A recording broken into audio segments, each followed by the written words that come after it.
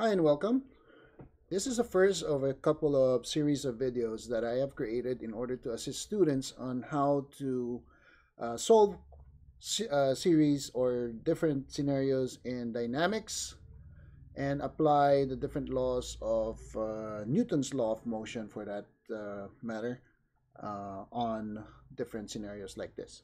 So first, let us solve for the coefficient of friction, so mu coefficient of friction, and the maximum force so that our block will stay at the same state of motion. Okay, so the same state of motion.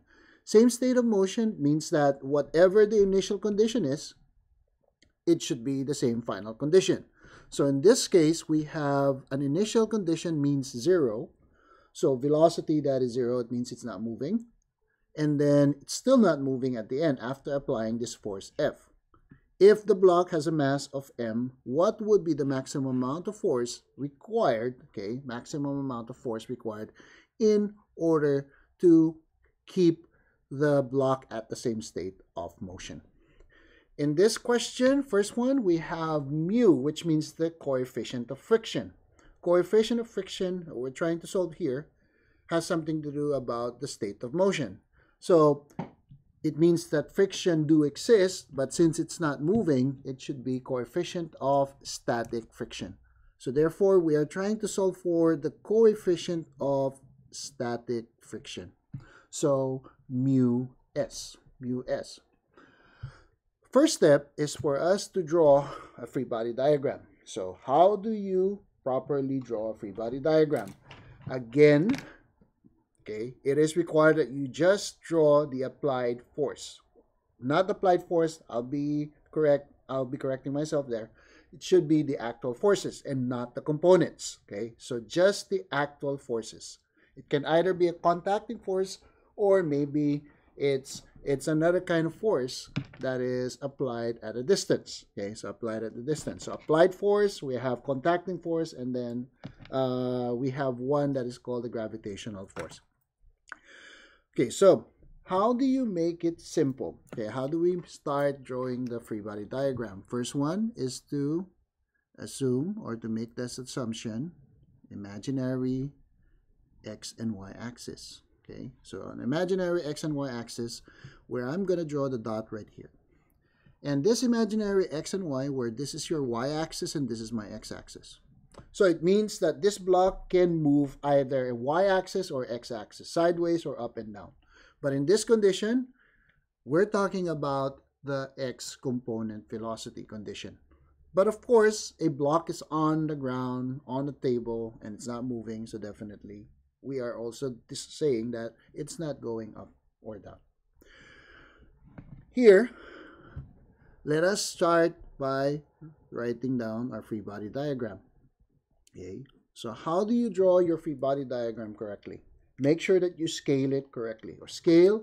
So if it is not moving or it's not changing its state in motion, not change in state of motion, so it means whatever the velocity is or whatever condition it is in the beginning all the way to the end as we are trying to solve the problem, it shouldn't be changing. So it means that the net force is zero or they're equal, or the forces acting opposite direction should always be equal, or the net force is equal, as according to Newton's first law of motion. So if I'm going to draw this dot, isolate that dot into this section over here in my graphing paper. Okay, so the first force that acts on the object is our force of gravity, which is Fg. And then what opposes your force of gravity is the normal force. If you're going to ask me, how come it's going to be the same length? Of course, it's going to be the same length because it's equal amount of forces. So the net force will be zero because you have equal amount of forces, equal and opposite in terms of direction. Now we have our applied force, which is going to the right. So if I have my F over here, there should be another force that is preventing it from moving. Or else it will move to the right if there's no other force that is holding it from moving to the right. Okay, so that force should be equal in terms of magnitude, but opposite direction. We all know that this block is touching the surface of the table, and we are required to solve for this coefficient of friction. And to be exact, since it's not moving, it's coefficient of static friction. So we know that force of friction do exist. Force of friction do exist, so therefore FF, and you have the applied force F on this side, FG on the bottom, and then Fn. So all the arrows should be drawn with the same length or equal in terms of magnitude, or else it will not balance the forces. So what are some of the definitions that we know? Okay, so force of gravity is basically the mass multiplied by the gravitational field strength. The gravitational field strength, G. Okay, the gravitational field strength, or the acceleration due to gravity, it's either our gravitational mass, or is it the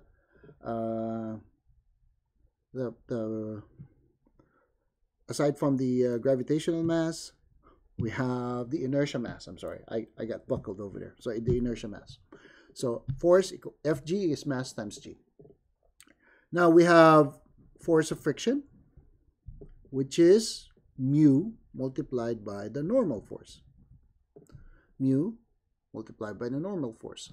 So if we want to figure out mu, and in our case, we're talking about static friction because it's not moving, so we can just simply say that force of static friction is mu, or coefficient of static friction, multiplied by Fn. So that will be our first condition. Also, we all know, okay, we have mentioned earlier that there's no change in the state of motion. There's no change in state of motion. So I can say that the acceleration along the x-axis, so acceleration. So these are some of the conditions that we found out. Acceleration. So the acceleration along the y-axis, since it's not moving up or down, or if it's moving, it didn't stop. Okay, in our case, it's not moving at all. So it is considered 0 because there's no change. In our x-axis, it's the same condition. We started at 0, we end up at 0. So it's still, the acceleration is 0. So there's no change in the state of motion. There's no change in the state of motion. So for letter A, the first step that I would do, okay, is to come up with the summation of forces. So I would say the summation of forces along my y-axis is equivalent to mass multiplied by the acceleration along the y-axis. But since my y acceleration, or the acceleration in my y-axis is 0, I can just equate this to 0. Or, as we move on, what is the positive force, or what is the force that's going up on your y-axis? That's definitely our Fn, or normal force, minus Fg, which is our force of gravity. The mass of the object, which is m, multiplied by the acceleration, 0. So therefore, I can just simply say that Fn minus Fg is equal to 0. By moving our force of gravity to the other side of the equation, so we know that the normal force is simply equivalent to our force of gravity, or the weight of the object. But also, in our equation, we know that force of gravity is simply the mass multiplied by the acceleration due to gravity, or some might use the gravitational field strength G. Okay, so gravitational field strength G. Okay, so we have this section right here. Now, my question is, how about if we take the summation of forces along the x-axis and do the same process, and with our acceleration on your x-axis? We all know that acceleration also is 0, but before we proceed with that 0, summation of forces at x, so we have F positive to the right, minus force of friction, that is equivalent to mass multiplied by AX, which is 0. So now I know that force of friction is equal to FF, 0. So the applied force is FF. So basically, we were able to solve for the equation, solve for question letter B. What is the maximum amount of force that we can apply in order to keep the same state of motion? So it means that the amount of force that we must apply should not exceed the force of friction. And what is that force of friction equivalent? That force of friction is equivalent to mu multiplied by the normal force, the coefficient, and to be exact, this is the coefficient of static friction. So the coefficient of static friction, and we all know from the first summation of forces that we have done along the y-axis, that force, normal force, is simply equivalent to the force of gravity or weight.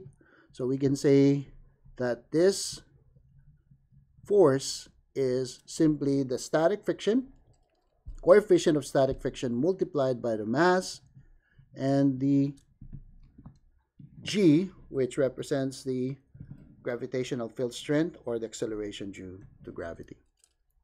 So this will be our answer to question B. So this is our answer to question B. And even though I said let's solve for letter A first, sometimes, you don't know which order do we have. So let's solve for the coefficient of friction. So by using our answer for letter B, F is mu, S, M, and G. Okay, so we want to express our answer in terms of constants and given information. So all we have to do is divide both sides by M and G. So we have mu S on one side of the equation. Or we can say that the coefficient of static friction is simply F divided by M over G. And this is our answer to question letter A.